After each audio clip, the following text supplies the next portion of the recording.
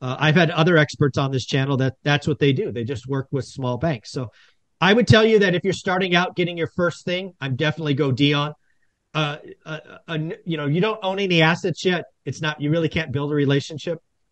But once you get to a certain point, and I would tell Dion he's there, you can start building a relationship. So you can have that open relationship when it works for both of you.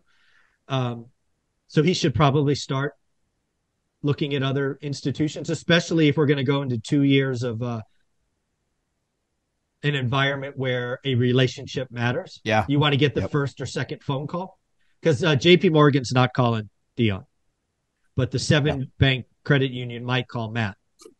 Right. So again, One would hope. opportunities. Yeah, one would hope. So